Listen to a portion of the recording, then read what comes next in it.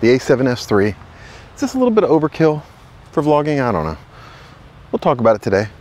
Along with, now that I've had this camera for a few months, some of the things that I really like about it and a couple of little things that I don't like about it, but mostly it's everything I like about it, so.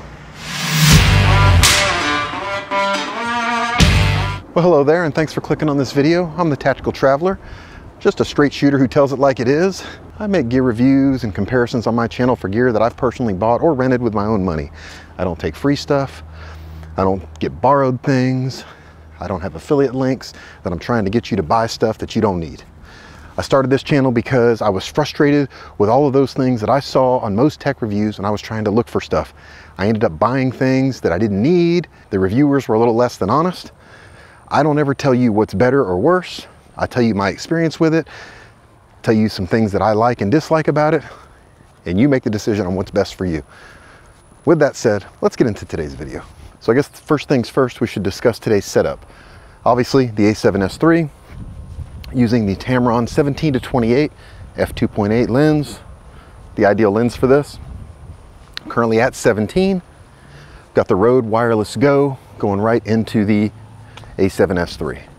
And we're in aperture priority, shooting an S-Log3. So hopefully that took care of that. I have active steady shot on right now. I may do some shots with catalyst browse just to see how much better it is. And right now, I'm just hand holding the camera, no tripod or anything whatsoever. I've got my little Manfrotto Pixie grip, but I don't know that it really makes that much of a difference. So going for ease of use, we're just hand holding right now. So that takes care of the setup. Oh, and by the way, I forgot to bring an ND filter, so all of you purists that will notice my motion blur is not right, it's because I'm in aperture priority. But honestly, if I was using the camera like this for vlogging, I probably would use aperture priority anyways. Although, you know, it's not going to be perfect motion blur. But that's not what this video is about. It's just about what I like and dislike. And it's mostly about what I like because I'm becoming such a Sony fanboy. You probably all think I'm a Sony fanboy already. That's not really true, but I can see why you'd think that though. One of the cool things about using the Wireless Go versus using a shotgun mic that would be right here on the camera is, you know, wearing the Wireless Go right here, I can do shots like this, and the audio quality is not going to be diminished because I'm not facing the camera this way. About me being a Sony fanboy, I could see how you'd think that, but in reality, I was a Canon fanboy for a very long time. I mean, I was so much of a Canon fanboy that a lot of times I felt like I wanted to make fun of other camera users, like, they don't have dual pixel autofocus and they don't have, you know, the Canon color science. And it was just kind of like very close-minded to be such a fanboy. And what I noticed is while I was using Canon cameras and trying to improve my craft, all of the footage that I liked, all of the creators that I followed, they all used Sony cameras. And then all the images I liked and all the looks I was trying to emulate were all shot on Sony cameras. So at some point I decided, like, you know, your snobbery is stupid. You just are like, oh, it's Canon or nothing. Well, how come you like all the Sony stuff then? So I took a leap and tried Sony, and I've been happy ever since. But at the same time, if I find myself doing the same thing, I stay open-minded about this stuff. If I see other cameras, like I've been very intrigued lately about the Blackmagic stuff, their Pocket 6K. It's got me very intrigued, very, very intrigued, but I already was somewhat invested in E-mount glass, so I decided to go with the a7S III.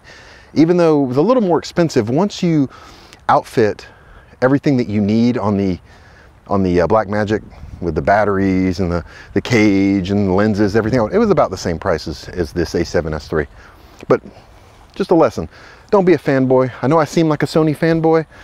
I'm not. I just use Sony right now, but I'm always on the prowl, always keep my eyes open for the next best thing, and it doesn't necessarily have to be Sony. So let's talk about what I like about this camera. What are my favorite features? Well, I think it goes without saying, first and foremost, the best part of having this new a7S III is the image quality. It looks amazing, the images I get out of this camera.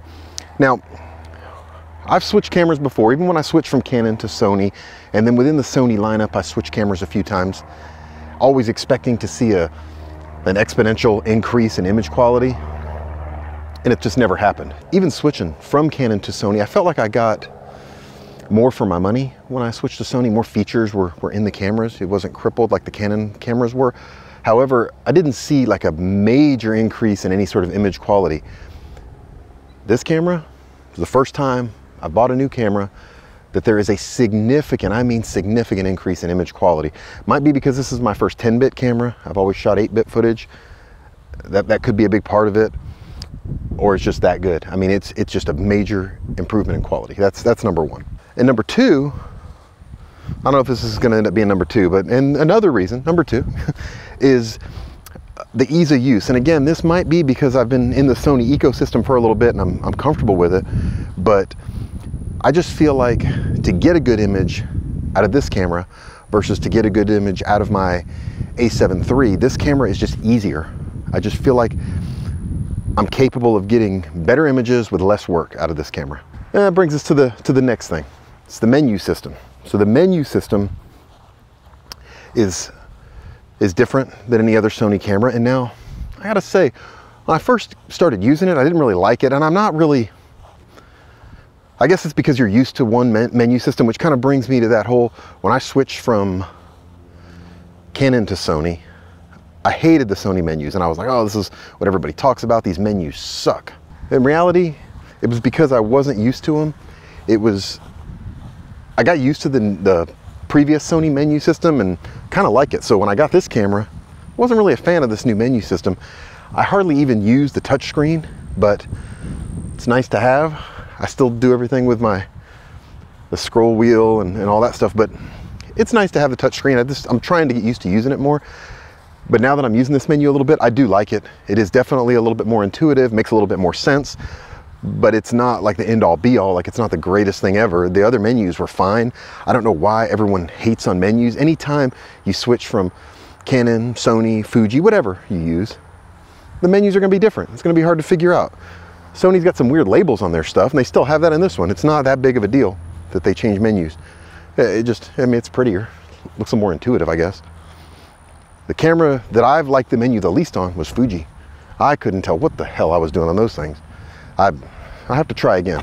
Maybe I'll rent an X-T4 and do a comparison with this camera. And of course the ZV-1. Subscribe to see that one. So I don't know if I've said yet, but this is the first time I've kind of taken this camera out for a proper vlog test. While I didn't buy this camera specifically for vlogging, that's hard to say.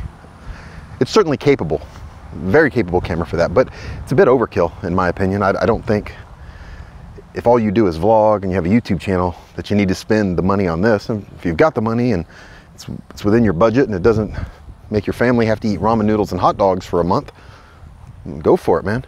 But you know, you do pretty good. I've done a lot of comparison videos with the ZV-1 versus this camera, the a7Siii, the a7 III, the iPhone, the a6400. Check all those videos out because I think the ZV-1 bang for the buck is a pretty good option for vlogging. Now, it's not without its flaws, and I talk about that in all those videos and compare it, but I think it's a pretty good bang for the buck for most people. Another thing I do like about this camera is the choice of media, that you have the option to record with SD cards or those CF Express Type A cards or externally to the Atomos Ninja. Really, really good move there by Sony doing that. And I'm probably gonna make a video in the future, and definitely comment down below if you'd want me to kind of simplify the whole SD card thing of what you need. I mean, there's plenty of videos out there that explain it, but almost like, I just feel like I could, I don't know if I could explain it better, but I think I could simplify it with just this card, you can do this. This card, you can do this. Let me know if you want me to make that, but I do like that Sony gave a lot of options for media in this. You don't have to buy those expensive CF Express Type A cards to get 99.9% of the function out of this camera. If you go down and buy the V90 cards, which are relatively expensive, they're about $1 a gig, so 128 gigabyte cards, about 130 bucks, depending on the manufacturer. But you can do stuff with the V90s. You can do 99% of everything. You can go with a V60 card and you just lose a little bit more, but you still get a lot of features out of it. My old SanDisk Extreme Pro cards that were just the regular, they weren't the UHS-2, they work in this camera too, and you can record most things with that. I mean, don't quote me on exactly what you can record in it, but I know you can record 4K, at least up to 60 on those. So I should probably make a video explaining that, but one of the things I like, in summary, of this one thing is the wind is in my face. That's one thing I don't like, but the thing that I do like is the media choices. You've got a lot of choices with SD cards on this camera, and I think Sony really did the right thing on that, and they made this camera accessible to everyone. I mean, you already have to spend a lot of money to buy this camera, but at least you don't have to then buy a $400 memory card to make it work. They could have got us on that one. They could have really got us, and they didn't. Thank you. So, what do I dislike about this camera? Man, that's a tough one. There's not much to dislike about it, I guess. I mean, maybe because it's only 12 megapixels, but I feel like there's a need for that because it works better in low light with the larger pixels versus the smaller pixels. I mean, if I could have my wish, I would want this same performance that you get out of this camera with a higher megapixel count, so I could also use it for photography and not have to worry about if I have to crop. That would be, I mean, that's an unrealistic thing. I mean, that just isn't how sensors work. Maybe Sony needs to invent a dual sensor camera. How about that? I just thought of that. Canon has dual pixel. Our dual pixels are because we have 2 sensors here in the Sony cameras, or whoever. Canon can make it a dual sensor camera, one with a 12 megapixel sensor inside, and it's like a sensor shift technology. I'm coming up with things. God, why don't they hire me at these companies? I mean, I don't know how to invent this, but it could have 2 sensors, switches between them, one for video, one for photo, and it has to be small. It's got to be the size of the ZV-1, but full frame, interchangeable lenses, and yeah, I thought of something I don't like about it. So the other thing I don't like about this camera is everybody loves the doors on the side, how the HDMI, the doors, how they open. They're better than the a7 III, I'll give you that. But I wish that you could remove them completely because they're kind of in the way when they're all open. I wish that I think about how my Osmo Action, how the little door for the USB-C slot, it opens and then you can like kind of take it off. It would be nice if these doors came off completely and so you could store them. I mean, you might lose them, but at least you'd have that option so you don't have all those doors sticking out. I always feel like I'm gonna break one of those off when they're all open and I've got a lot of stuff stuck in there. I guess that's something I don't like about it. I knew there was something. I don't like that. What else do I not like about it? I don't know. I mean, I can talk about some things I think are a little overhyped. I think the low light performance is incredible, but I mean, you're still gonna have noise if you're trying video in the dark. I mean, yeah, the camera does well. You can see, I took this thing against the ZV-1, I took it in the backyard in like pitch dark, and I mean, it's dark, it's still noisy. Let's be realistic. It still needs light. Any camera sensor does, although it performs well in low light, better than most. Now, I'm not saying you're not gonna be able to see better in low light, but it's not gonna be clean in the dark like night vision. Even night vision. I use night vision in my former life, and night vision is noisy. Even, I mean, I had the latest technology as of 2019, and you know, with the white phosphorus in that, it's still, there's some noise. There's noise in those things with the latest tubes and everything. So, you know, there's a limit to what technology can do in low light. Another thing I really love about this camera is the frame rates. Everybody knows that you can shoot 4K 60 and 4K 120, but I never really knew how much of a difference it made. I've used my a7 III with 1080 60 and 1080 120, and it looked amazing. However, I'm telling you, it makes a big difference in this camera. I didn't think I'd use it that much. I find that I use it a lot and really like it. Although those 4K 60 in the all-eye codec is 600 megabits per second, woo, they'll chew up a card. They will chew up a card fast. So, you know, use it wisely. And that also leads me to the next point, that the 1080 looks really good in this. Let me switch to 1080 for a little bit. See if you even noticed. We'll do it right here. I've switched to 1080 24 frames a second in the a7Siii codec. So this is the 422 10-bit at 50 megabits per second in 1080p. I'll let you drink in this glory here. You can shoot this on any old card that you had, and I think this image looks pretty darn good. It's surprising, very surprising how good this looks on this camera. It's much better than the 1080 looked on my a7 III. So let's switch now to the 1080 all-eye compression. I'll do that right now. Now I'm in 1080, 24 frames a second in the all-eye compression. So it's still 422 10-bit, but the bit rate went up to 89 megabits a second, which is kind of weird, but the other one was 50. This is at 89 megabits per second. Can you even tell a difference? I'll put a little side-by-side up here between these two shots. You got the other guy, and you got me. Can you tell a difference between this in all-eye and that in a7Siii S? This is SI, that's S. Is it noticeable? And you know what, I'll do the same thing. I'm gonna stand right here and we're gonna do the 4K as well. So over here, this is a7Siii Si in 4K, standing right here. And that's the difference that you get in 4K. This is 1080, that's 4K. Can you tell a difference? Is it that noticeable in the two images, especially when it's uploaded to YouTube? Can you tell? Let me know in the comments down below which one do you like better, and if you can even tell a difference between these two once it's gone through YouTube's compression. And I'm upscaling the whole video, uploading it as 4K to YouTube, so they compress it a little bit less. Okay, now a 4K guy gets to have the next word here. I'm in 4K. This guy over here, whatever side that is for you, I don't know. You're right, left, we'll figure it out. That guy over there, he's in 4K 60. He's a little slow. He's definitely slow. He's kind of, I mean, I call him Forrest Gump. He's a little slow, but he's definitely, you know, he's moving. He's got a friend that's even slower, but let's just talk to him now. This guy in 4K right here. 4K 60 frames a second, and you know, he's put on a 24p timeline, so he's slowed down to 40%. How does he look? And then, all right, now this guy is, I mean, makes Forrest Gump look like he's quick-witted. This guy right here, this is his other friend. He's 4K 120 frames a second. We're just using the V90 cards on this, so he's slow. He is slow and a little weird, but you know, his quality, is the quality diminished significantly from where I'm at right here? This is the 240 megabits per second 4K all-eye codec.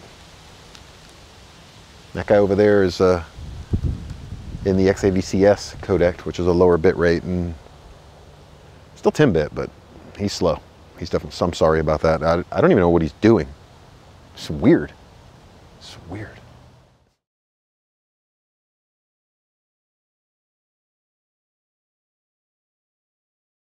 So this guy, he's in 1080, 240 frames a second. What do you think? I mean, he's not moving real fast, but he gets the job done.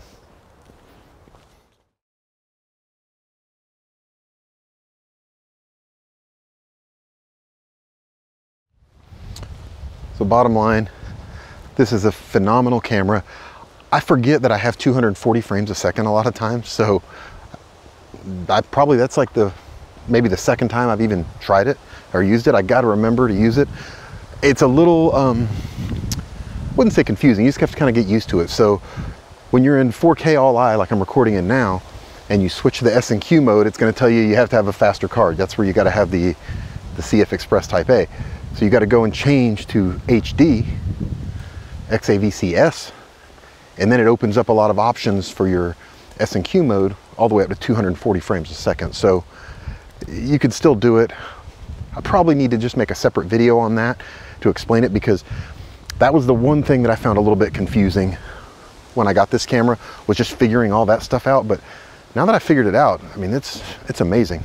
And I never did do Catalyst Browse today, but that's okay. Maybe I'll do one quick clip to tell you goodbye with Catalyst Browse, so you can see how that software straightens stuff out.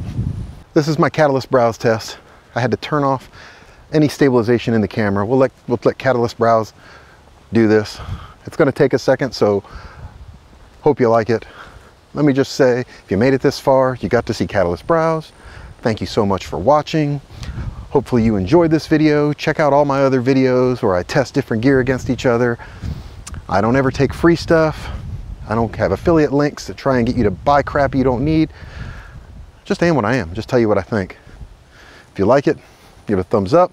If you don't like it, you can